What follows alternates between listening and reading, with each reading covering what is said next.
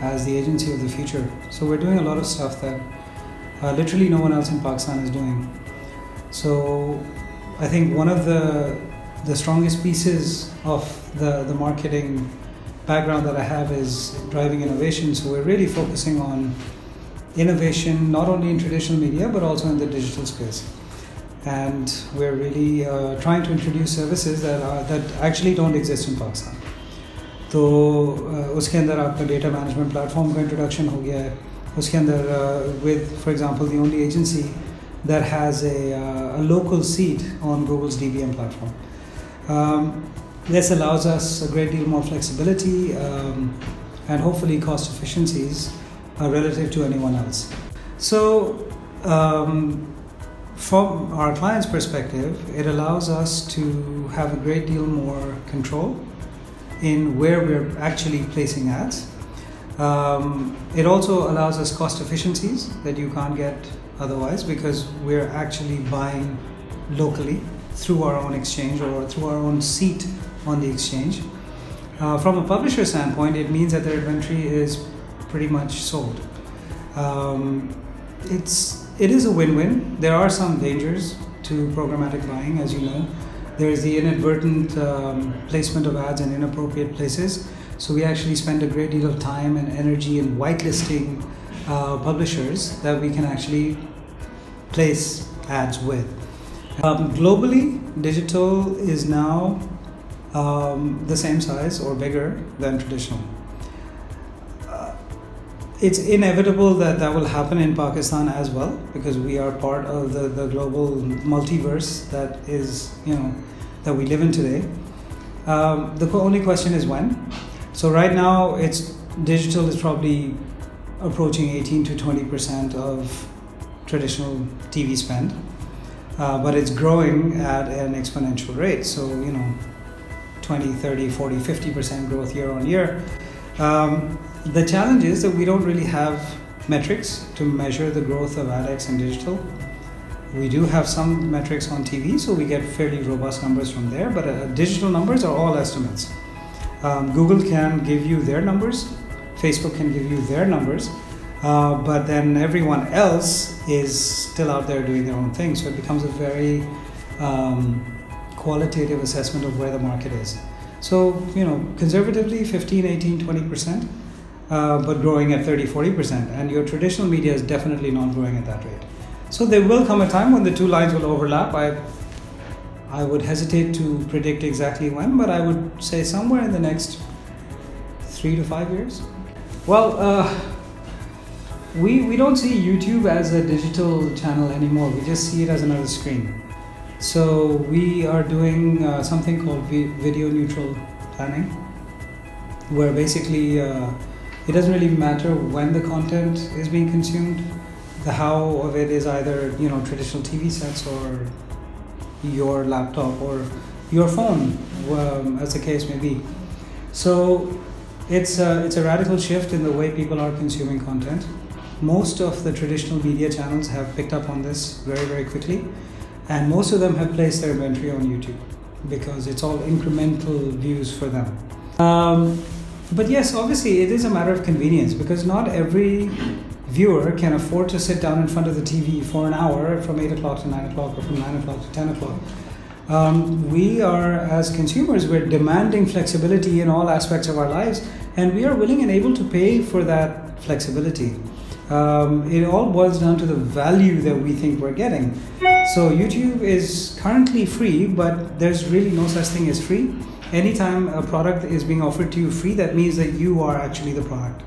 So YouTube is very happy to collect your data and make their targeting even more specific than it is today. Anyone who ignores this screen does so at their own peril. We're seeing numbers as high as 80% of accessing the internet on mobile phones. When you talk to Generation Z, people born after the year 2000, they don't understand when you say laptop. So the internet is coming through the mobile. And any advertiser who doesn't understand that and doesn't prepare content for that format is doomed. Well, every time Mark Zuckerberg utters a statement about anything, it might be the weather, it impacts the way that we do business. Facebook is the #1 platform in Pakistan. It has the highest number of people registered on one platform. It's also growing very fast. It's also a source of information and entertainment for 40 million plus Pakistanis. So every time Facebook changes the algorithm or plays a game with the newsfeed or how advertising appears in the newsfeed, we actually have to then go back to all of our clients and brief them on what just happened. So we're very fortunate in that we are affiliated with the Publicist Group that regularly issues notice of change X, change Y, change Z. Every week we get a notification that says, hey, these are all the changes that were announced last week, and this is what it means for you. Look, it comes back to the quality of the content that advertisers are putting out. That's one of the reasons we have our own content division, and we actually spend a lot of time and energy working on the content that we're putting out on behalf of our clients. If the content is crap, no one will share it. Doesn't matter whose newsfeed it shows up in. If the content is wow, people will share it, people will talk about it, regardless of the algorithm.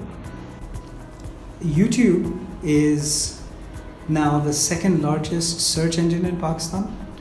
The power of YouTube continues to grow, and that's reflected in the pricing of their publisher, their YouTube mastheads.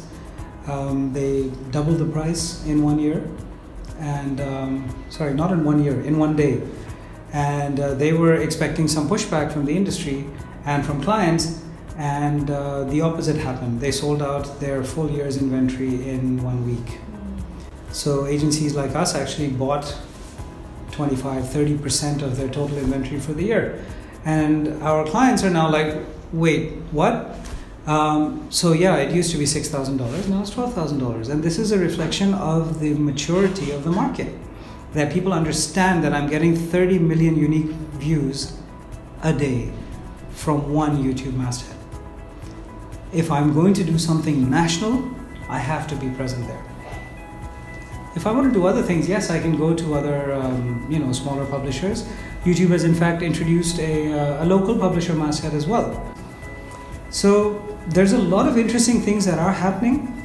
I'm not sure where we're going to go from Facebook.